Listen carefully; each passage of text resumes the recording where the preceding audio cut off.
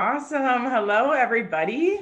Good afternoon. Hope you guys are having the most incredible day so far. So we have an exciting event coming up in March. So we wanted to come on here live, me and Melissa, and just chat with you guys a little bit. There has been so many insane energies going on right now. So if you're on here live with us, then say hello in the comments. Let us know that you're here with us. And if you guys are catching the replay, thank you so much for being here with us.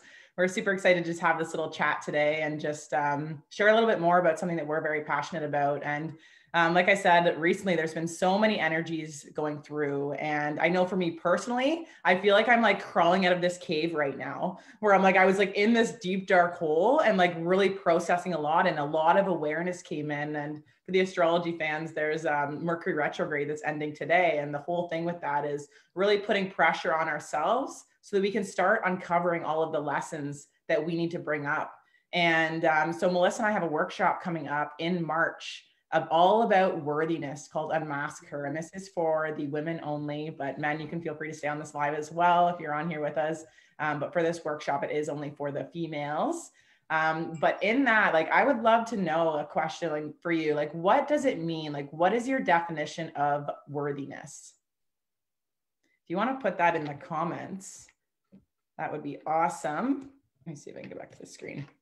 Melissa, what's your definition of worthiness? Yeah, I love that. Okay. So I was like, can I come in? Can I come in? Yes, you can. Is it my turn? Good, bang. I obviously have patience as well. So, and I love that question. I love that you asked that. And I'm interested to hear like a part of your story when you talked about like crawling out of the cave, because like you know me, I love analogies, and I find it's very easy for us to process those. We create like a dialogue around it, because when we are moving through that human experience, it's like, okay, and we talk about like the butterfly and the cocoon. Those are the things that we remember, because it's like, oh, I remember being within that experience and what happened as a result. How did I come out of that cocoon? So I love that. But going back to self-worth, it's really about how you value yourself. And it's really just working from the inside then out, because a lot of us, we believe that our external world is our self-worth. We always attach it to certain experiences or certain things. And what happens is we begin to judge ourselves based on what we're seeing. So when we judge ourselves, we start identifying ourselves as that. And then what happens, we believe that we're not worthy enough, we're not smart enough, we can't do this, because of all the things that we've been processing and downloading. And that's why I always say it's important to always work from here, because when you work from here and you understand what the roots are, what the themes are playing in your life, and you grab the root and you allow it to blossom, that's where you start propelling towards your dreams, towards your goals. And that's where you really start feeling alive again. It's not about trying to do or be someone. It's about being okay in your okayness. That's what self-worth is. Yeah. Becoming okay in your okayness. I love that. And what you said about like the external environment, I know for me personally, that's something that recently I've really came to this massive awareness, because I always thought that I was like an ambivert where I'm like kind of like in and out, but I'm really realizing now that I'm more of an extrovert. And I just wasn't in good energy because I was going through so much stuff energetically, that now that I've released so much of it, I'm really stepping into this more extrovert side of myself. And with that being said, being locked up in quarantine, living by myself has been so hard because I've been so lonely, and I just crave connection and crave this like outside stuff. So like for me, like I was reaching for these like external validation because it was just what I was used to doing as an extrovert. And understanding now, like I was forced to go within. And what you were sharing about all of those kind of like old parts of yourself coming up and that unworthiness, like I was literally like in this fog of like only seeing the parts of myself that I didn't like. And I was being so hard on myself.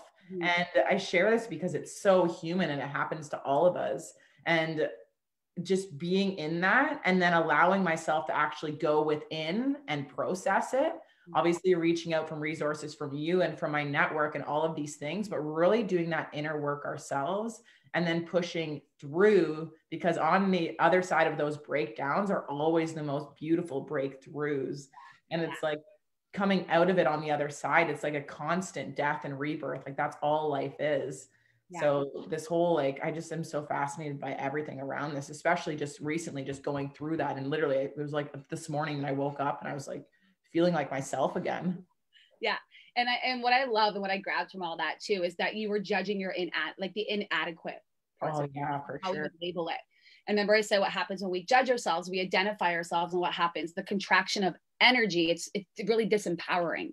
And when we're in that state, it's very difficult for us to crawl out of it unless we move into self-compassion or self-forgiveness. And we can talk a little bit about that too, because I find that very attractive. And that this theme or this, and a lot of people talk about it recently, like self-compassion. What is it? What is self-forgiveness? And the psychology behind it, it really wasn't exposed until 2003, right? We were like, oh, okay. And then what is it really? It's understanding that you still have pain, you have inadequacies, you will fail, but it's also not about criticizing it and identifying it. It's about coming out and knowing, okay, so I am human within a human experience. Yeah. Right. It's really just the ability to recognize your own humanity, or the fact that each of us are imperfect in each of our imperfect experiences. Yeah. Right. And it's also too, like the ability of sense of mindfulness or non-biased awareness of experiences, even if they are painful. So that's what the transition is to. It's like, okay, so I understand that I'm in this human experience right now. I'm feeling these deep emotions, and you don't want to feel emotionally charged, because then it becomes a theme, right? It's like, I'm constantly feeling angry. I'm constantly feeling sad. That's a theme, because you're allowing yourself to feel emotionally charged within that experience. It's like, you're allowed to ride the waves. But when you're constantly drowning, it's like a boat. When you're going down and you're not coming back up, and there's no progress. It's a theme of yours. And then the theme is usually because of the root of the cause. And the root of the cause many times is things that we experience as a child, right? So going back to self-worth, and I'll move back into self-worth. And the reason why is because when I first talked about it, I really want to talk about where it comes from. And I talked about the external sources, sorry. It's not even just it's not just society or media. It's from our parents. Hey, it's not about judging our parents, because remember, when we judge, we identify. It's really just knowing that they were doing the best they could with what they knew based on their own experience. Right. So I know of a woman, I had a incredible session with her, and we talked about worthiness and where it came from, like from her parents, from her mom, from her brother, and how she identified herself through that. And what happened in one of our sessions together, which was awesome, is she talked about that for her, it meant worthiness meant that she had to work hard, but it also meant that she puts her needs aside. Right. So what was happening is that she was constantly working hard. She was feeling exhausted. She felt like she wasn't sustainable. She was running for this goal, but she wasn't putting her needs first. So she was listening to the outside world based on what she knew as a child. So that was her sense of worthiness. I also saw in someone else too, is like, when it came to worthiness, it's like, I need to control my environment in order to feel safe. I feel worthy when I feel safe. Right. So I just find it, I'm like getting really deep right now. So good. It's all like patterns, like understanding the patterns and recognizing the old patterns. And it's interesting when you can start becoming aware of them, because they come up when they're ready to be healed. Yeah. So they come up, and then you can identify to where they came from, and then you can work through it. Yeah. And I love that too. And that's why I always talk about like the importance of self-compassion, the importance of self-forgiveness. Know that you're a human living in a human experience. And there's so much, obviously in the workshop, we'll go a lot deeper into that in regards to what that looks like and how you can move through that experience and not judge yourself on it. But yeah, I just wanted to kind of point about that. But do you want to share, and I know you shared a little bit about your story and what you've experienced like recently, and I'll share parts of myself as too, because I think it's really important, because people then can relate. But when it came to you, and I know you talked a little bit about abandonment, you said I could share that, which is you're open to, but that was your worthiness. That's what you felt worthy. And a result, it came into your external world because you weren't working on it internally first. But what happened when you recognized it as a result? What happened when you actually pulled the root out and it became to blossom? Yeah, as soon as you like recognize it, it's funny, because like the external world is all there for us. It's always working for us. And it's not until we actually recognize it and see it that we can actually like be like, oh shoot, I got duped again by the universe, like you got me again, but I see you and I'm on to you and I'm gonna do the work now. So thank you.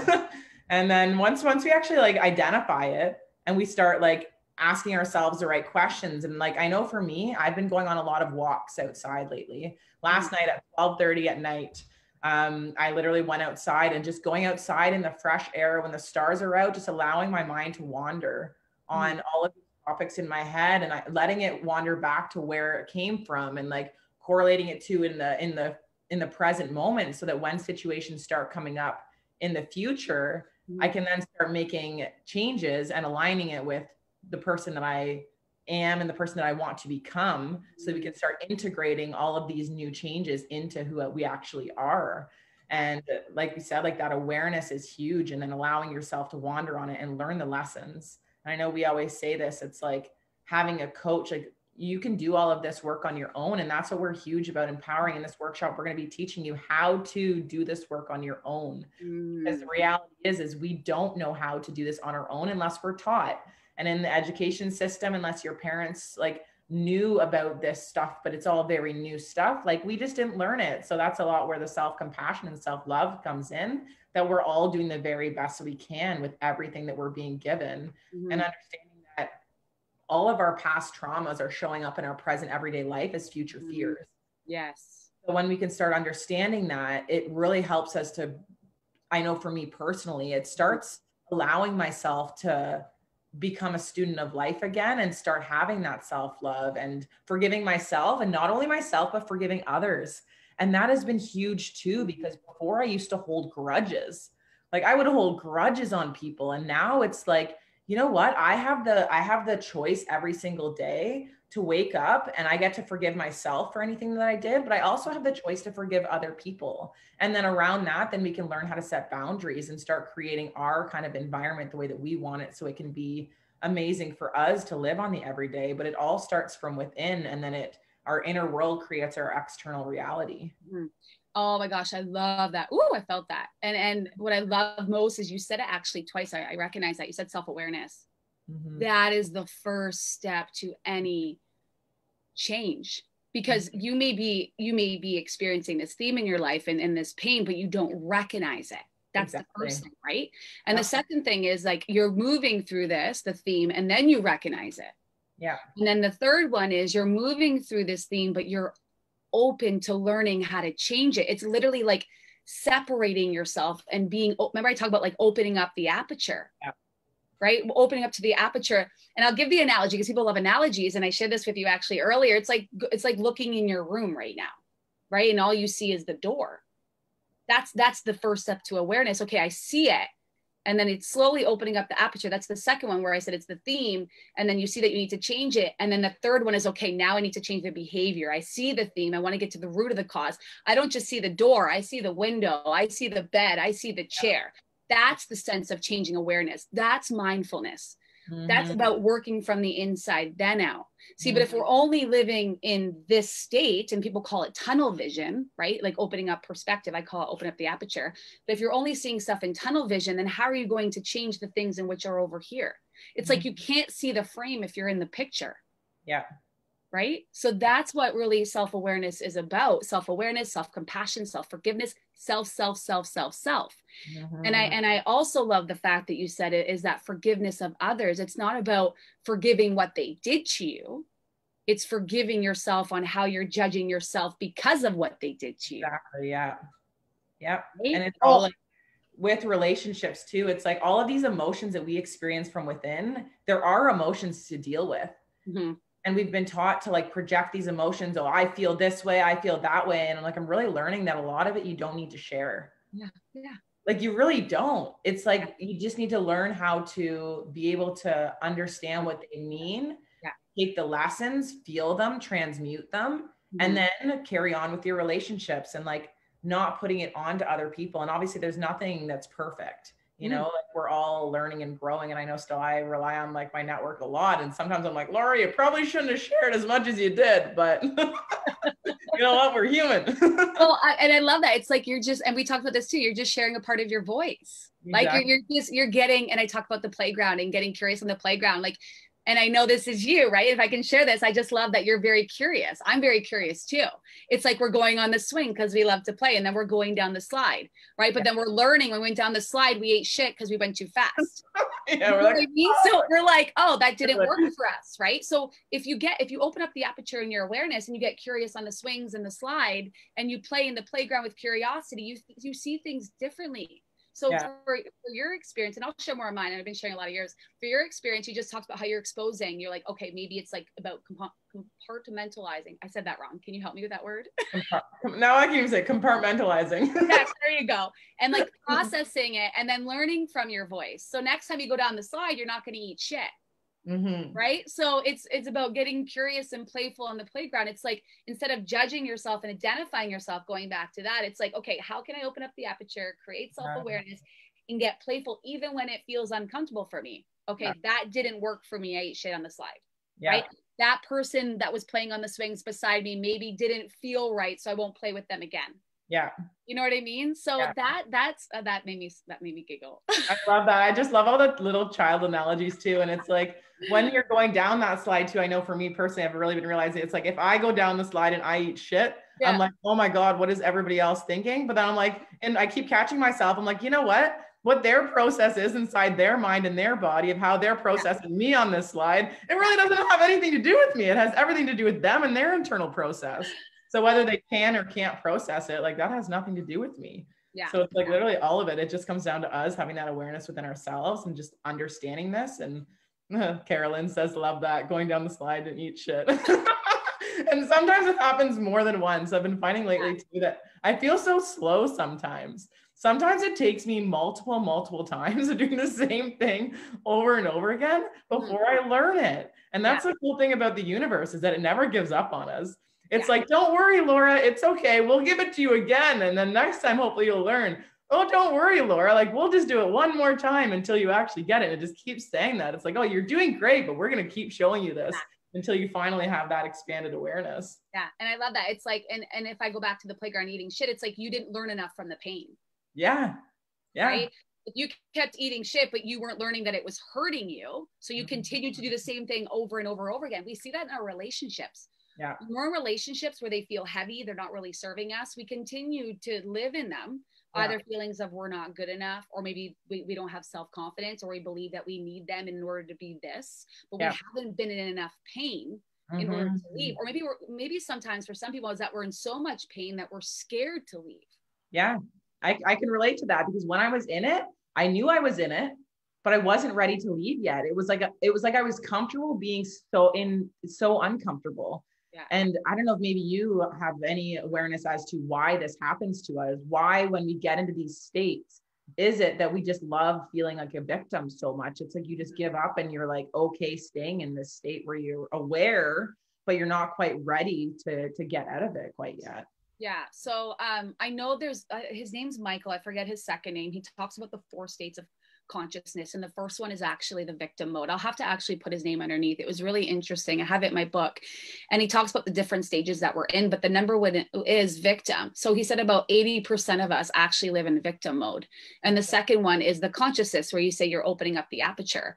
But he said the reason why we live there is because we don't know what we don't know. It's like we get comfortable being in there, and we can move into the ego too, is because the ego wants to keep us safe. And remember, I used the analogy, it's like the ego's on the stage always taking credit for ourselves, and the essence is actually sitting in the audience eating the popcorn, watching it. But it feels difficult for us to feel into our essence and actually be okay in our okayness because of our past conditionings, because of the themes that we are playing in our lives. But I would say, about 80% of people live in the victim mode because of lack of consciousness and lack of self-awareness. Yeah. But and every human being is completely different in regards to how they move through that, right? There's very common themes, of course, but it's difficult for people to get out of that. I know for me, in my experience, I'll share mine, is I was in a very heavy relationship. I'm not going to label it as anything, but it was very heavy for 7 years. It was my past relationship. And I always knew inside me, and some people just have this inner knowing. Some people don't. I just knew inside me intuitively that I was meant for so much more. I knew that as a child. I've always had like a voice, but I didn't know how to express it because I was scared, right? I was in this relationship where they told me that I wasn't pretty, that I wasn't good enough without them, that I will never be successful without them, that no one's going to love me. And what happened is those thoughts became my own. Yeah. So remember I talked about like actually seeing your thoughts outside of yourself and being able to process them differently. These thoughts became my own. So obviously our thoughts move into our emotions move into our unconscious programming. A lot of us are on autopilot as a result. So I'm just moving through the emotions and the thoughts of I'm not good enough. So if you're living like that every single day, your victim mode is I'm not good enough. No one's going to love me. I stay in this relationship because that's my only sense of safety. Because outside there, I don't feel safe. Yeah. More people are going to hurt me. More people are going to tell me I'm not enough. So why not just stay in this relationship right now where he just tells me I'm not enough instead of actually exposing myself to someone else? Oh, wow. I felt that. It needs so much, right? Especially with everything going on right now. You mentioned the safety, because I think especially with everything going on in the external world right now, honestly, like being internal is almost safety. But then when I got into that state of judging myself and comparing myself and all of these things, it became another level of comfort that I could sit in, because the outside world was scary. This was scary, but it was safe. And it's like, I just stayed in it. You know what I mean? Because it was like either this or that. And I chose this because I didn't want to deal with that. Okay. Love this. Because that's where self-sabotage comes up, right? Oh, 100%. Yeah. So what just moved through me when you said that is my experience too, is all reject me before they can reject. Yes, that's exactly what I was doing. 100%. And I'm like, why am I like this? Right? It's like, I will judge me before they can judge me. I'm actually going to post an entire post. Oh man, you just like hit it on the head. That's exactly what I was doing. Right? So that is a common theme in self-sabotage. It's like, and I see it in a lot of people, and it's very different. Reject me before they can is very common, but there's obviously common themes based on childhood. But it's like, I will keep myself safe. I will hurt me so they don't have to hurt me. And and the common one is self-sabotage and judgment of others, for sure. Yeah, that's exactly what I was going through the last few weeks. 100%. So we're working through it, guys. It's just proof. Like, you know, it's like everybody's human. Everybody's human. Everybody's always working on things. And I think the biggest thing, it comes down to just like loving everybody as is.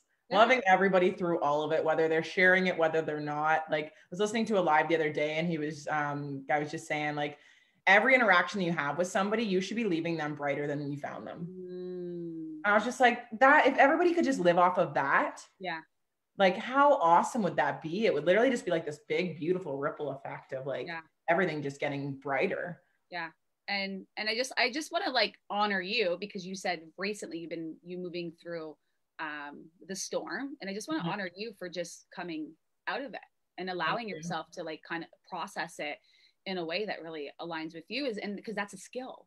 Yeah, thank you. That's a skill based on all of the work that you have done. And same with me. Like, I am human in a human experience. I go through, just before this call, I said to you, I'm like, I just got off a coaching call and my body is tired. And, you know, I yawned, I stretched, I embraced feeling tired. Yeah. Right. So it's just like, hey, we all go through these human emotions. And just because I'm tired doesn't mean I'm not going to show up and serve other people. Because I always think service first, because I take myself out of it. And when I serve them, I feel good. But I don't take myself out of it entirely. I obviously give myself self-care. My son's screaming. But I think it's important to stop making it about me when I want to serve other people, because serving other people actually always stems back from me, because I feel good. Yeah. Yeah. And it's like finding that balance too, right? It's interesting, like the whole coaching world and just getting into it. It's so interesting. Yeah. As we go through things in our own personal life, plus also having clients that we show up for and hold space for them to be able to do it. It's been really interesting stepping into that more. And like, I've been doing it in strides, because it's like, I don't want to take on too many, because I also have to deal with my stuff, and then I have to show up for them. And it's like this big, like juggle. And I'm like, always like, for you, like having kids and like doing your coaching and doing your own personal work, it's like, it's incredible. Honestly, Melissa, it's so inspiring to watch, because it's just like, we have such resilience within all of us. Yeah. And we, within our environment, it's not to judge what you're going through and I'm going through, because it's all the same human emotion that we're all experiencing. But it's just really inspiring to have other people that are going through it, and to go first and allow me to watch and learn from somebody like you. It literally is. It just lights me up so much. Oh, thank you. I appreciate you. Yeah, it's heavy at times, but I move through it. Thank you. I appreciate that. Yeah. Yeah. Awesome. Okay. So do you want to share the end? Yeah. Oh, hi, Melissa. Hi, Gregor. Hi, Carolyn. So excited you guys are all on here with us. I'm so glad that this is resonating. So just to finish this off, everybody, we just wanted to share that we have an incredible workshop coming up talking more about all of the worthiness and really diving deep into the past emotional coding so that you can start uncovering some of these patterns that have been holding you back. And Melissa's incredible with it, obviously, from what you've heard on this too. And she's helped me so much dig through this stuff. But we're really going to be digging in to help you to uncover those patterns, to be able to break through in those areas, and then also to be able to anchor in the confidence, the action steps, so that you can move forward in where you currently are in life. And that workshop is going to be on March 7th. So this is only for women, this workshop. It's called Unmask Her. And I'll put the information in the comments there. So if you do want information on it, but it's $444. It's a 4-hour workshop. It is going to be absolutely incredible. And we would absolutely love to have you there. So if anything on here resonated and you do want to join, then just feel free to click on that link. Or if you have any questions, then just reach out to Melissa and I, and we can give you more information on it all. Yeah, I love that. And I will add one more thing, obviously. Aside from diving into the emotional coding, we will guide you through that where you're not feeling emotionally charged. So some things will obviously move through you, but you have 2 incredible coaches and 7 other women, because it's 8 in total, really on the same self-discovery journey as you. So you're not alone. Everyone will be moving through the emotions. And all I ask from all of you that are really open to diving in is just to come in 100% ready to play full out. Because if you're willing to play full out, then that's where like all of the magic will come out. And lastly, my partner, who's incredible, he'll be also sketching a superhero of you. That's why I called Unmask Her, of your desired superhero. So that's entirely up to you. So not only do you get the workshop where you actually will walk out knowing what worthiness means to you and where it stemmed from, what the root of the cause was, as you'll actually walk out with a desired superhero that will look like you, of your choice. So yeah. Can't wait to see it. I'm like, Matt, make me look really sexy. You are really sexy, Laura. Thank you. Amazing. Well, thank you so much for being on here live, Melissa. I'm really excited for the workshop. It's going to be so good. So thank you, everybody who's been on this live with us. We love you so much and appreciate you. And we're just so proud of you for like literally going through these waves, ups and downs, and just coming through them on the other side. And also, I just want to mention one more thing with this workshop is like these heavy emotions, like Melissa said, sometimes they can be scary and we don't want to sit in them. And that's one of the most powerful things, like Melissa said, is we're going to help you move through them. Yes. And I really want to emphasize that, because once you know how to move through them on your own, it's going to be a game changer. And you're going to start to be able to shift through them on your own time a lot quicker. So you're going to start living in this higher frequency emotions more often than you will be in the lower ones. So it's really a skill that you learn. Yeah, for sure. I love that. Yeah. Amazing. Okay. Well, everybody enjoy your Saturday. Have an awesome weekend. It's a beautiful day here out in Ottawa. So I'm going to go outside and get some fresh air, but we love you so much. And we will chat with you guys very soon. And I'll put the link in the comments. Mwah. Bye, everybody.